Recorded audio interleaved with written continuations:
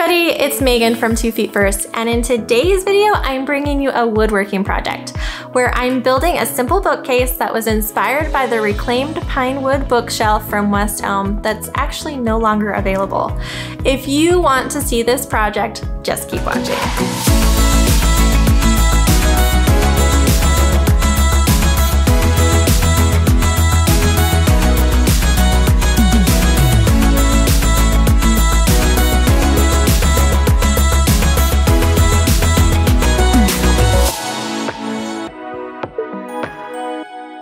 The question I always get with my builds is how much did it cost?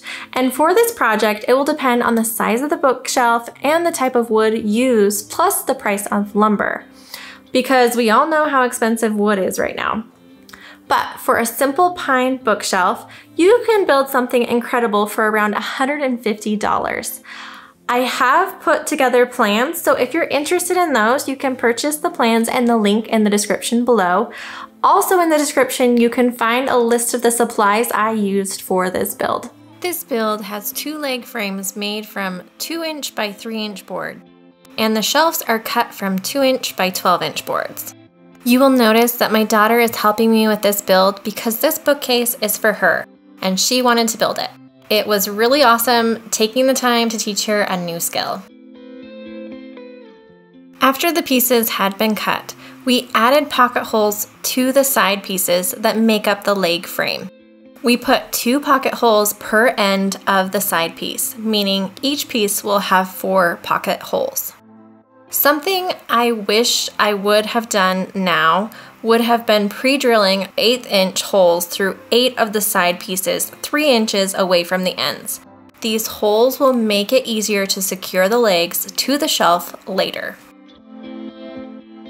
I sanded the wood with 220 grit sandpaper and an orbital sander to give us a smooth finish.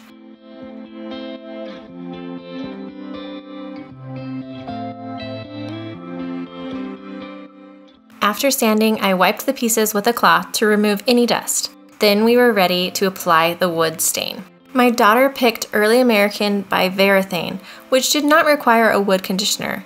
If your stain does recommend a wood conditioner, be sure to watch my video about testing if you really need a wood conditioner. You can find the link to that video in the description below. And as you are noticing, I like to apply stain with a rag. I then let the stain dry completely before sealing it with a wood finish, which I used Tung Oil for. Now it was time to build the legs of the bookshelf. To do this, I placed 2 leg pieces on a flat surface with the smaller 2" side facing up. Then I placed 1 side piece between the 2 leg pieces. This side piece is the one with the pocket holes. I started at the top, placing 1 side piece flush with the ends of the leg pieces. The pocket holes on this side piece will face up. I clamped the boards together, checking for square, then secured them together with 2½ screws through the pocket holes.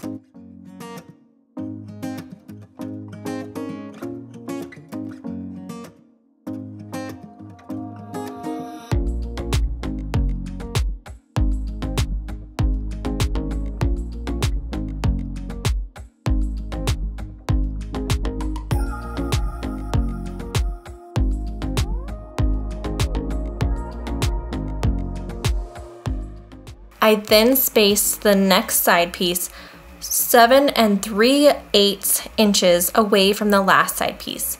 And you will notice I cut a scrap board to this measurement to give me a template to make it easier. Again, the pocket will face up towards the previous board. This side piece will hold a shelf, so if you pre-drilled holes like I recommended earlier, use one of those pieces. We made sure the side piece was square with the legs, then clamped it into place. Then we used 2½ screws in the pocket holes to secure the side piece into place. The next side piece was again 7 3/8 inches away from the last board, but this time the pocket holes faced down, away from the previous piece. We installed this piece the same way as the last piece.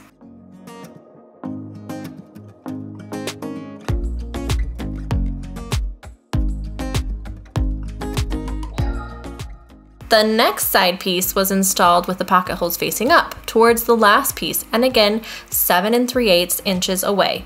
A shelf will be placed on this piece, so use a pre-drilled piece here.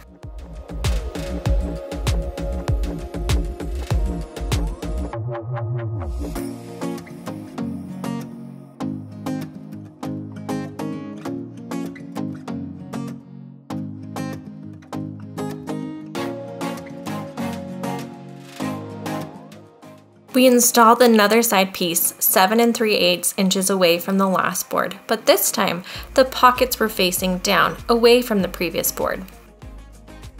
You are probably noticing a pattern with the way the pockets are facing, but the last two side pieces will both face up towards the other boards, plus both will hold a shelf, so use pre-drilled pieces. For the last side piece, it will be 16 1/4 inches away from the previous side piece.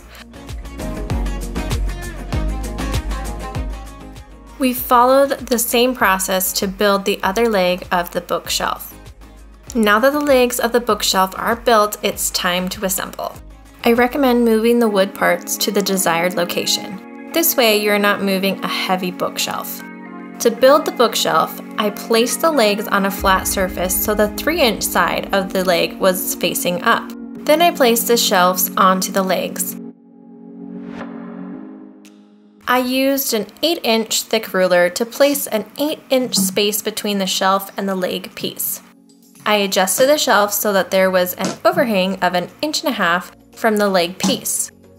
I then clamped the shelf to the side piece and secured through the pre-drilled holes with 2-inch screws. In some areas, I did have to use the 90-degree drill attachment.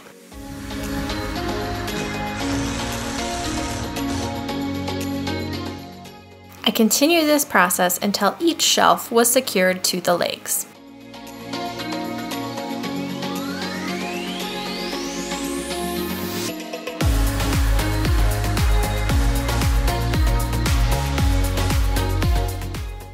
Now guys, please forgive me for this next part. For some reason, I cannot find my video footage anywhere.